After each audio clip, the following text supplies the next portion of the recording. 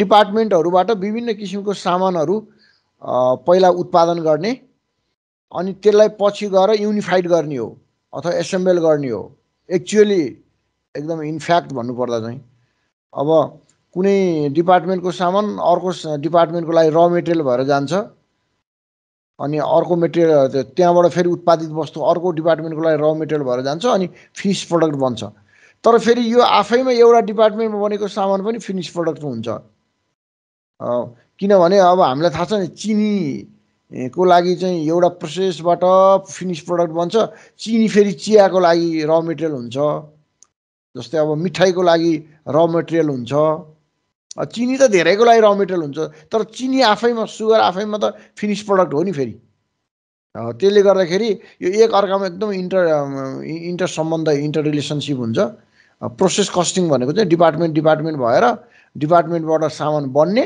अनि एक ठाउँमा लगेर मिलाउने हो ल अब हेर्नुस् है तपाईहरुको यो आज चाहिँ म तपाईहरुलाई ब्रिफ एन्सर क्वेशन गर्न गइरहेको छु ब्रिफ एन्सर क्वेशन तपाईहरुको 5 वटा क्वेशन छ म यो सोलुसन गर्छु अनलाइनबाट अनि अब हेर्नुस् के छ यहाँ brief answer क्वेशनमा consider the following यसमा चाहिँ सिम्पल कुराहरु सिकाएको छ consider the following information of process x in the 5 days operation 5 दिनको काममा ले चाहिँ वस्तु एक्स भन्ने एउटा डिपार्टमेन्ट देखिन्छ त्यसमा के छ 200 unit of material used per day ₹2 per unit of for 5 days रे ल हेर्नुस्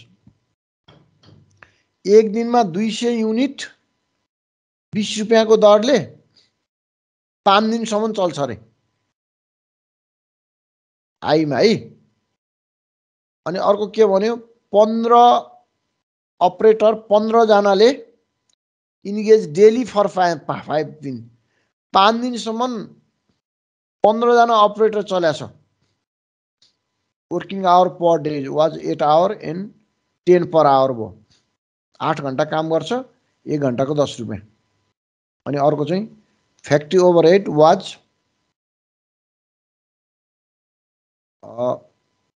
own half of direct wages को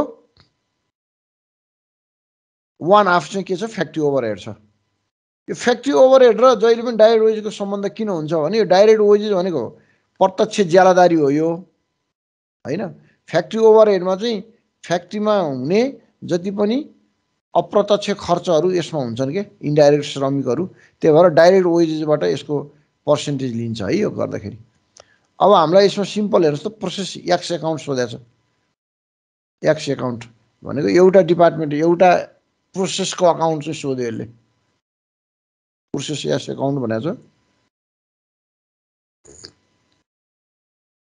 अब तपाईको सोलुसनमा जाउँ अब हामीले पहिला डाइरेक्ट मेटेरियलको कति छ हेर्नुस् त कति दिनको छ यो अब हामीलाई सबैभन्दा पहिला डाइरेक्ट मेटेरियलको निकालौं युनिट निकालौं 5 दिनसम्म चल्या छ नि 5 दिनसम्म 200 को दरले भनेपछि 200 * 5 गर्दिनुस् 200 * 5 गर्नुस् त कति आउँछ 200 * 5 गर्दाखेरि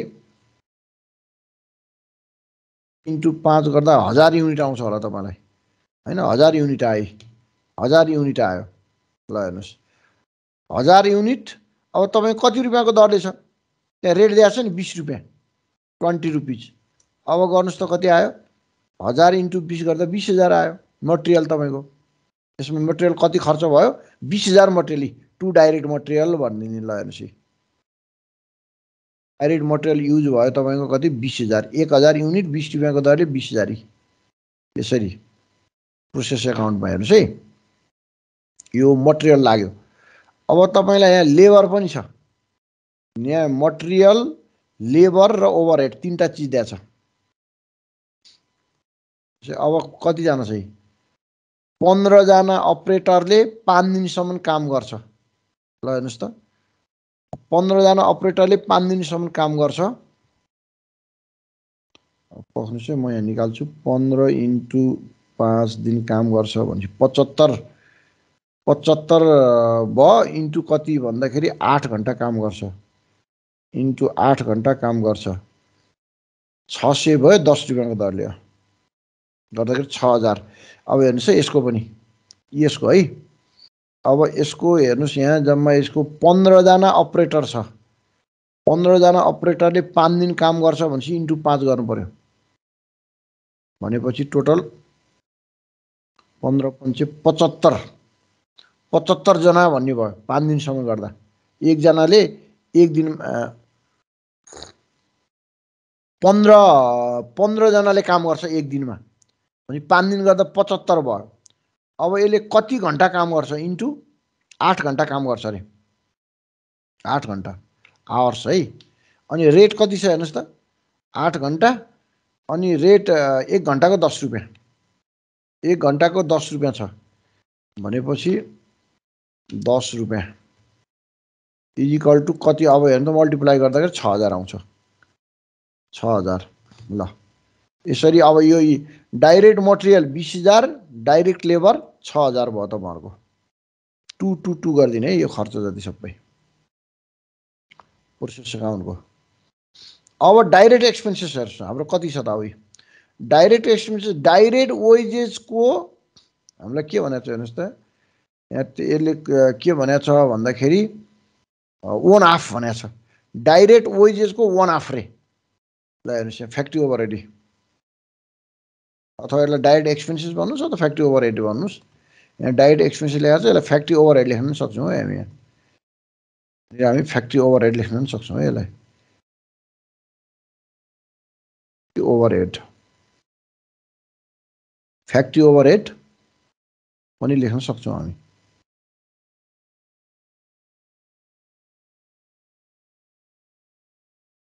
डाइरेक्ट सरी यो यतापट्टि हैन यो चाहिँ हो डाइरेक्ट लेभल 6000 6000 को हाफ हो के 3000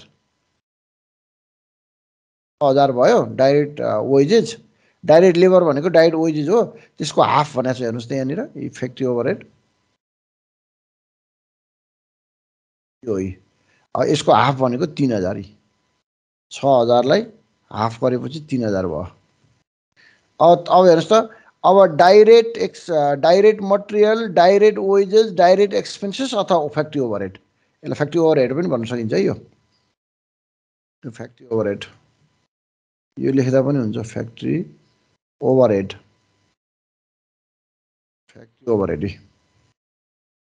डाइरेक्ट मटेरियल डाइरेक्ट लेबर अथवा फ्याक्ट्री ओभरहेड तीनटा मिलेर के बन्यो। अब यी टोटल खर्च बन्यो भने चाहिँ 1000 युनिट टोटल 29000 आयो। ल हेर्नुहोस् यो डेबिट साइडमा। अब प्रोसेस कस्टिङ भनेको यही हो कि यो 29000 आयो नि। अब यो 29000 यो त होल खर्चको प्रोसेस हो यो। अब यहाँ के गरिदिने बाई प्रोसेस वाई अकाउन्ट गरिदिने हैन त। यो एक्स भन्ने डिपार्टमेन्टमा कहाँबाट आयो त यो अर्को डिपार्टमेन्टबाट आयो कि अनि वाई अकाउन्ट गरिदिने 1000 युनिट 29 कति रुपियाँको दरले बन्यो टोटल 29000। अनि अब यो 29000 लाई 1 ले डिभाइड 1000 ले डिभाइड गर्दा 29 रुपियाँ रेट निक्लिन्छ है। ल हेर्नुहोस् यसरी एउटा मात्रै यो प्रोसेस कस्टिङको चाहिँ एउटा एक्स अकाउन्ट आयो जम्मा एक्स अकाउन्ट आयो यति सोधा छ यहाँ 29 रुपियाँ छ। यो पनि एन्सर पनि यो चाहिँ कन्ट्याक्ट। अब हामीले अरू प्रोसेस कस्टिङ गर्दाखेरि अरू एउटा दुईटा स्टेप गऱ्यो भने चाहिँ अलि राम्रोसँग बुझिन्छ। अहिले चाहिँ ब्रिफ एन्सर क्वेसन भएको हुनाले थोरै छ र यति नै गर्न सकिन्छ। अब तपाईहरुलाई 2 नम्बरमा जाउँ। अब नम्बर 2 मा चाहिँ तपाईहरुलाई यसमा चाहिँ अलिकति normal loss normal output actual output अबनर्मल loss यस्तो कुराहरु सोध्या छ है। यो कुराहरु बुझ्नुपर्छ। पहिला क्वेसन बुझौं। नम्बर 2 मा क्वेसन हेर्नुस् त 1200 युनिट छ of material is were introduced into a process as a cost rupees 1,20,000 रुपैयाँ रे 1,20,000 रुपैयाँ खर्च गर्नको लागि तपाईको 1200 युनिट मटेरियल युज भएको छ रे हेर्नुस् है 1,20,000 खर्च गर्नको लागि। अब from past experience in technical estimate or normal loss of 1/6 of the input. Normal loss चाहिँ 1/6 हुन्छ अरे। 1/6 भनेको एकामुनि 6 भनेको 6 भागको 1 भाग चाहिँ लस हुन्छ अरे। नर्मल लस दुई प्रकारको हुन्छ, एउटा नर्मल हुन्छ, एउटा अबनर्मल हुन्छ। यो नर्मल लस है, यो चाहिँ expected. But the actual output for the period was 900 unit. तर एक्चुअल आउटपुट चाहिँ 900 युनिट छ भनेपछि पहिला हामीले के गर्नु पर्यो, सबैभन्दा पहिला नर्मल लस निकाल्नु पर्यो। हेर्नुहोस्, यसबाट नर्मल लस बुझ्नुहोस् है कुरा, यहाँबाट नर्मल लस निकाल्ने है। 1/6 इनपुट इज एक्सपेक्टेड। टोटल हाम्रो कति युनिट इनपुट भएको? 1200 युनिट। ल हेर्नुहोस्, मटेरियल त 1200 युनिट मटेरियलमा चाहिँ युज हुँदाखेरि एकामुनि 6 चाहिँ के हुन्छ अरे भन्दाखेरि नर्मल लस हुन्छ अरे। अब पहिला यो निकाल्ने वर्किङ नोटमा। ल हेर्नुहोस्, यहाँ निकाले पनि छ। हेर्नुहोस् है, normal loss is equal to 1200 unit उत्पादन प्रोसेसमा जाँदाखेरि एकामुनि 6 नर्मल लस हुन्छ भने 200 युनिट नर्मल लस भयो। यसलाई यो वर्किङ रुटमा राखौँ अहिले। 200 unit is the normal loss है त। अब नर्मल आउटपुट, अब हाम्रो नर्मल आउटपुट कति हुने भयो त? अब नर्मल आउटपुट निकालौँ न हामी, किन अहिले हामीलाई एक्चुअल आउटपुट त दिइरहेछ। Normal output निकालौँ। टोटल हाम्रो 1200 युनिट। हेर्नुहोस् है, यहाँ 1200 युनिट टोटल। अनि 1200 युनिटमा नर्मल लस 200 युनिट भएपछि कति भयो? 1200 माइनस 200 गरी 1000 युनिट चाहिँ हाम्रो के भयो?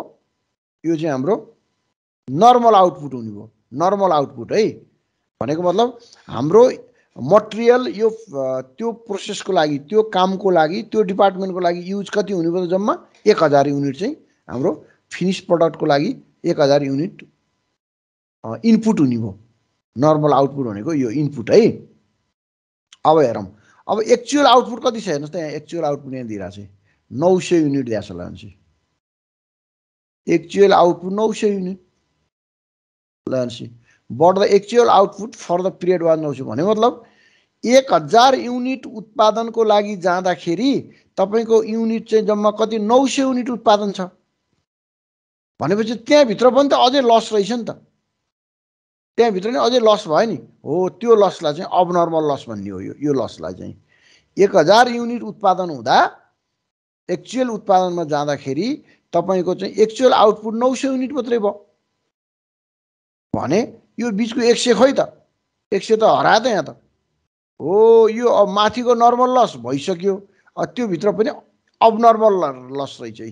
अब हामीलाई रिक्वायरमेन्ट सोधेको छ। हेर्नुहोस् है, एकदम इम्पोर्टेन्ट कुरा हेर्नुहोस् है। अब यहाँ रिक्वायरमेन्ट सोधेको छ। रिक्वायर्डमा हामीलाई के सोधेको छ? अबनर्मल loss or effective unit and value भनेको छ। ल हेर्नुहोस् है, अबनर्मल लस निकाल अरे, अनि त्यसको तपाईँले युनिट निकाल भनेको छ हैन। अब भनेपछि तपाईँको के भयो हेर्नुहोस् है त। अब तपाईँले अबनर्मल लस निकाल्नुहोस् त। Where अबनर्मल loss is equal to हैन, where अबनर्मल loss is equal to formula के हुन्छ? Normal output minus actual output. Normal output minus actual output फर्मुलै छ त्यो है। अब नर्मल आउटपुट कति छ तपाईँको? 1000 युनिट छ। हेर्नुहोस् त, यहाँनिर 1000 भयो।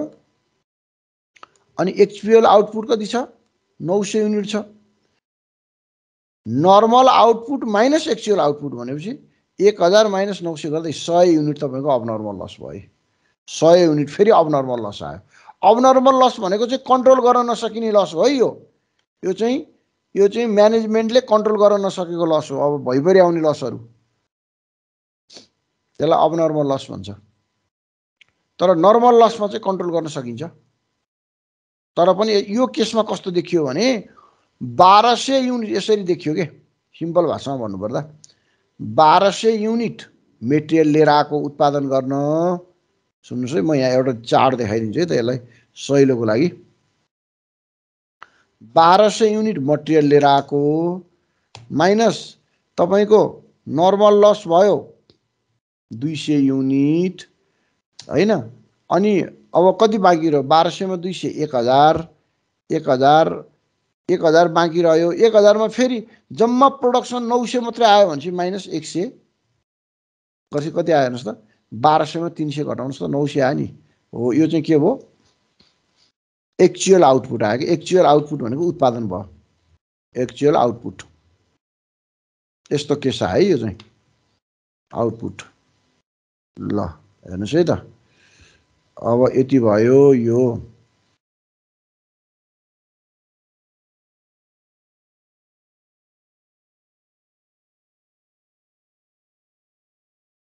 ल हेर्नुस्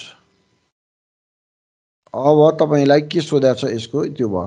अब normal cost of normal output अब नर्मल आउटपुट कति छ नर्मल आउटपुट 900 युनिट छ। नर्मल कस्ट त तपाईको यो यहाँ दिएकै छ हेर्नुस् है यही नर्मल कस्ट त तपाईको यहाँ दिएकै छ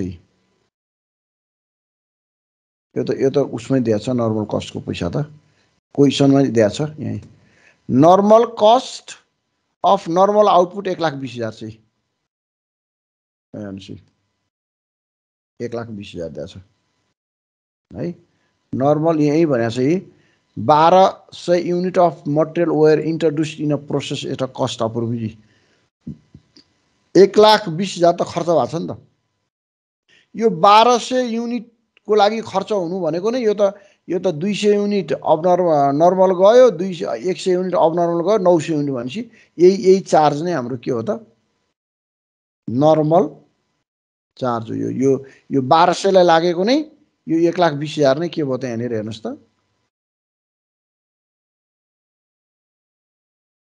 यो 1,20,000 हो है यो। उत्पादन युनिट कति छ 1000 युनिटले डिभाइड गर्नुस् किनभने यो नर्मल घटाएर 1000 ले डिभाइड गर्नुस् इन्टु 100 को आधारमा हो भने यसकोमा चाहिँ भ्यालु चाहिँ कति हुने भयो 12,000 हुने भयो। भ्यालुबाट हेर्दा चाहिँ 12,000 हुने भयो ल हेर्नुस् यो 12,000 ल यसरी चाहिँ तपाईको